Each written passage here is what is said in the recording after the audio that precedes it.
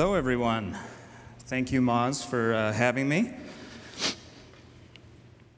So I've got a link there with some slides and other resources. I'm not going to mention it again till the end, but I just tweeted it out as well. So as SEOs and content marketers, I'm guessing most of you have been involved in a project that looked a little bit like this at some point. You send your newsletter, you do your email outreach, you do your social promo. Nothing really seems to stick. So you kind of move on to the next project. You hope it builds up some long-tail rankings over the next few months. And even for those projects that do eventually rank, I'm guessing you have been through this sad 6-month, 12-month waiting period, watching it climb from page 5 of the SERPs to page 3. We've all been through it. As an organic marketer and an SEO at heart, I live for that stuff at the end, right? All the stuff that happens a year after we publish with the traffic coming in, that's when it really pays off. But as a content marketer, I need to have better launches that aren't just going to be viral every time, right? So my team has been trying to solve this problem over the last couple of years of how do we launch a piece of content, knowing that a lot of the value is going to come a year down the road, but show some return on investment within a month or two, not 6 months.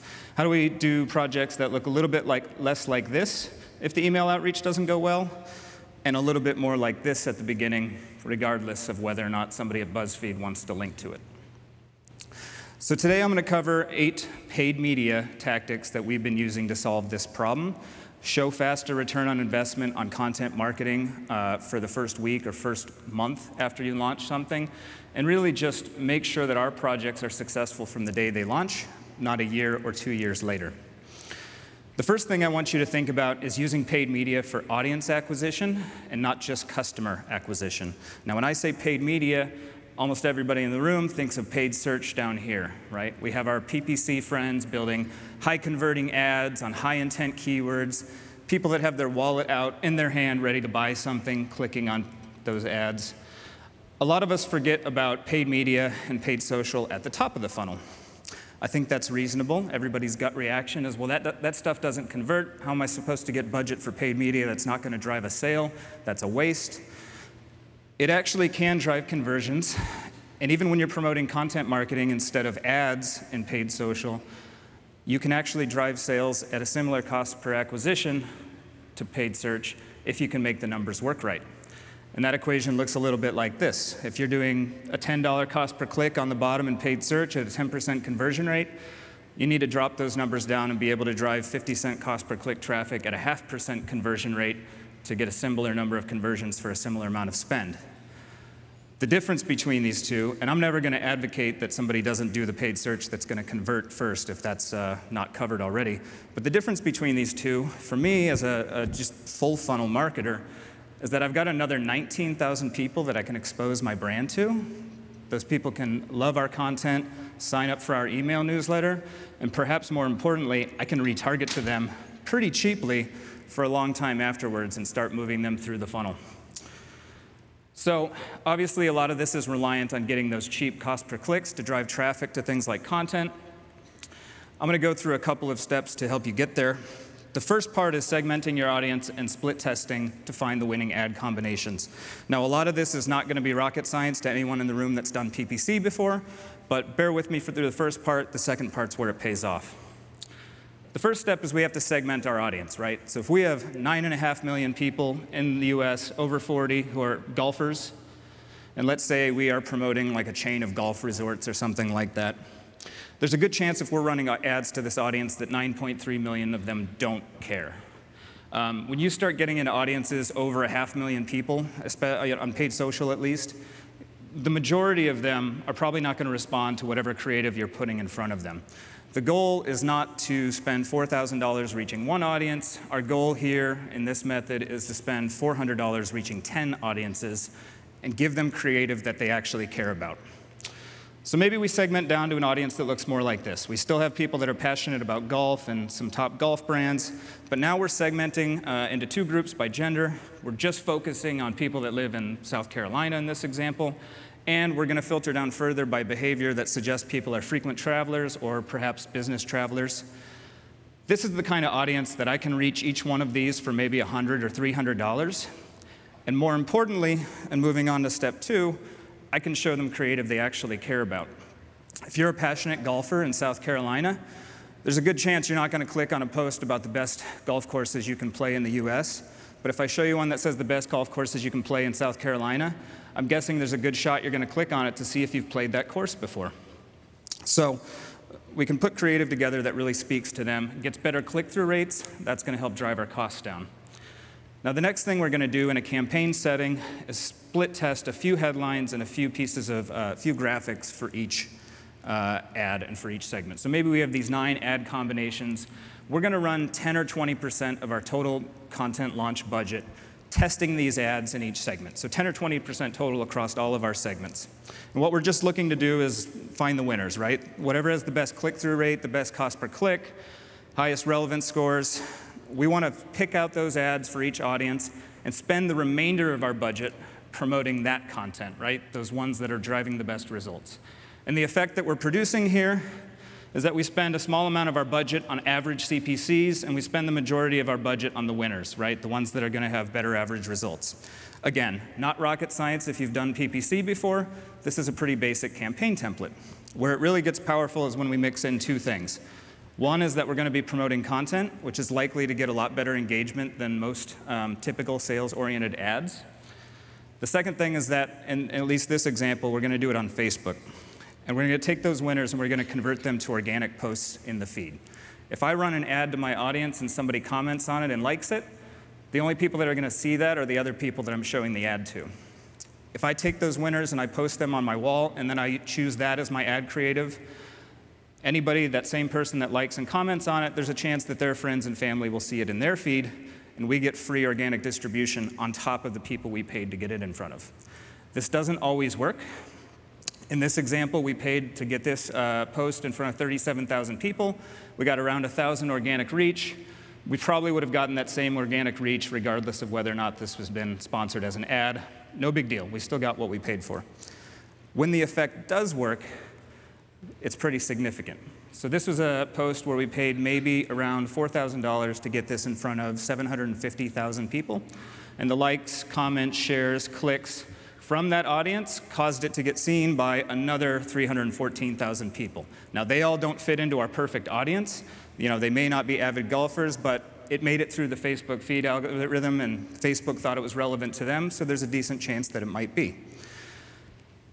I'm not going to call this viral, but if you want your content to have a chance at being seen by millions of people, even on a page like this that only had 1,000 likes pre-campaign, this is the most reliable way I know to create that effect without relying on some third party like a journalist to like your content and spread it for you. It's also the most reliable way I know to consistently get traffic in that sweet spot under 20-cent cost per clicks. 5 cents, 20 cents, that's a great range. It's certainly possible to do penny clicks, but I would quit chasing it at that point and just focus on what's good, because if you can reach 1 million people at this rate, there's a good chance you can continue to get some of them to convert, get them on your email list, all of that. So the next thing I want you to try, if you're doing outreach and link building, is targeting influencers and journalists with small ad campaigns before you start your outreach. Now, Phil alluded to this yesterday by uploading your link prospecting list into the Facebook custom audience and showing your content to those people. This is similar, but doesn't necessarily have to be video. There are 66,000 people over age 22 on Facebook with journalism-related job titles, another 35,000 the same age with blogger or video blogger types of job titles, and you can keep going and finding additional ones beyond this. So what I want you to try is running a campaign that looks a little bit like this. A few days, maybe a week before you start your cold outreach, you're going to start showing the content, or maybe you get a good press win early on, and you can show off that in an ad so that it's a little bit more of a third-party validation. And the effect that we're looking to create is that when your email lands in their inbox, they open it up and they say, hey, I saw this going around on social last week. This feels like something that has word-of-mouth traction. There's a good chance that maybe I should write this up before the people at the competing publisher do, or competing blog or whatever. It doesn't always work, but we have seen just organic links before we even start outreach coming out of processes like this, especially from regional journalists and TV and radio influencers and things like that. So very valuable to test. It also works on Twitter, but I think targeting by a job title and a bio, keywords in Twitter is kind of a waste of Twitter's potential. I'm not a big fan of Twitter ads, but what I do love it for is that I can target individuals by their username without their permission. Technically, if I wanted to do that on Facebook, I need to have, CAN spam compliant opt-in to upload that list, right? You're not supposed to do that. But on Twitter, I can go into Cision, I can go into follower wonk, and I can start looking up emails, I can start looking up Twitter handles, and I can load those into custom audiences and make sure the journalists and writers that I want to see my content are. And if you only have, say, 400 people in that list, you have to get a few thousand to get over Twitter's minimum threshold for a custom audience. Just load in some of your existing fans or maybe a competitor's followers, and you can get your audience size up and know that a good chunk of those individuals are bloggers, influencers, journalists, things like that. The fifth thing I want to share with you is a way of getting your B2B targeting costs down. So all of you chasing the elusive C-suite or VP level marketers have logged into LinkedIn and kind of simultaneously laughed and cringed when LinkedIn told you they wanted $20 per click for that person to read your blog post. I don't really feel like paying LinkedIn $20 when I can pay AdWords $20 for somebody that's actually shopping for my product, but I like the targeting they've got. I like that I can filter down to specific size companies and specific industries, and that the job title targeting is actually reliable. So there's a good way that we can avoid paying LinkedIn more than once to get that data. We're going to take our best performing content, right? The stuff with the highest click-through rate. We're going to load that into LinkedIn ads. We're going to run it on a CPM bid to help, knowing that it's going to perform well on a click-through rate basis to help get those cost per clicks down, maybe $5 to $10 or even better. And we're going to get that audience to the site once. We're going to attach a parameter or something to our URL so that we can create retargeting groups in Google Display Network and in Facebook ads. And I can continue to market to those C-suite and VP level individuals for 12 months, 18 months, however long the cookie lasts on those networks.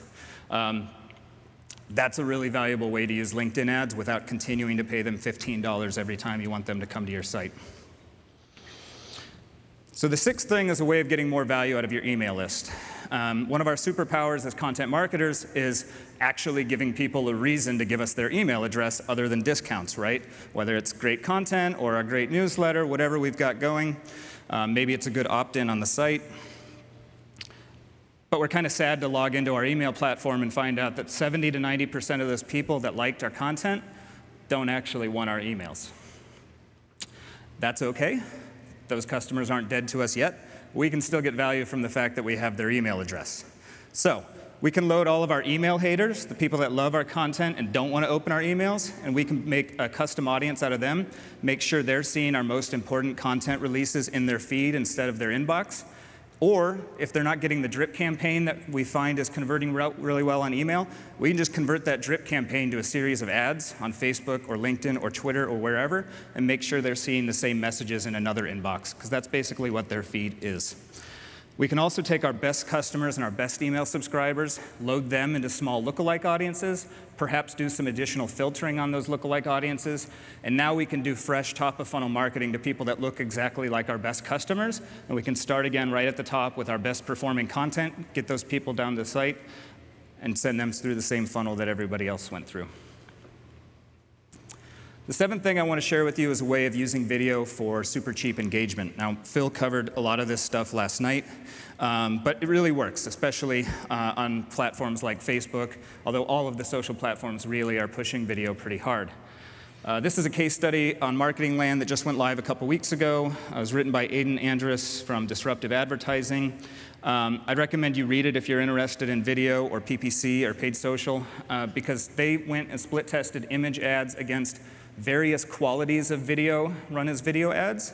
They found that even after factoring in those high production costs on video, they still got a 40% higher ROI on that initial lead gen and a 300% higher ROI from their highest production quality commercials when they factored in the full lifetime value of those clients. That's pretty huge. And that's a B2B example on Facebook. So if you're still skeptical about B2B Facebook, that's a great place to start changing your mind. Now, of course, everybody says, I don't have the budget for video. That's all good. Phil showed you how to do one in all of 2 minutes on stage yesterday with Soapbox. Facebook has native tools like slideshows being created out of images flipping through. And there's a lot of other great third-party platforms popping up like BigView, Promo, Shaker. These platforms exist solely to help non-videographers create short 20-second, 60-second videos that are perfect for social ads. And you can create animated ones, talking head ones, whatever. All of those are great ways to drive your costs down on multiple social networks. So the last thing I want to point out is that if we're driving all of this paid traffic to content on our site, yes, some people will convert. Yes, some people will sign up for the list. But there's a good chance that 90 to 98% of the people that we send there aren't going to do that. So if we're not following up with retargeting, we're wasting a lot of these people that are being exposed to the brand. The easiest thing you can do, and this works really well if you have a long sales cycle and you just want to get people on the list so you can continue to reintroduce yourself to them, is to just take whatever checklist or white paper, or whatever lead gen promo you had on your site for your email gate, show that to them on Facebook, and maybe test out your other 5 opt-in, email opt-in opportunities with ads as well if they don't bite on the first one. But if you do have a shorter sales cycle, especially e-commerce types of brands, I think it's important to not be afraid to just retarget for the sale after somebody visits a piece of content. If somebody's researching backpacking trips and then you happen to sell backpacking stoves, I don't think it's unreasonable to show them a good deal or a coupon. They might be in the market for some new gear before their next trip. So, wrapping all of this up, if you're willing to test some of these paid media tactics, even at reasonable levels, hundreds of dollars per campaign, doesn't always have to be thousands. If you're willing to take the time to test some of these tactics, figure out what works for you, I think there's a good chance you can go back to your boss or your stakeholders and say, look, we're getting a 2-month return on investment from that last big content marketing project instead of 12 months or 24 months. Can we start doing this quarterly instead of once a year? Can we start doing more video? Can we start doing more paid social and see if we can make these numbers improve? Thank you.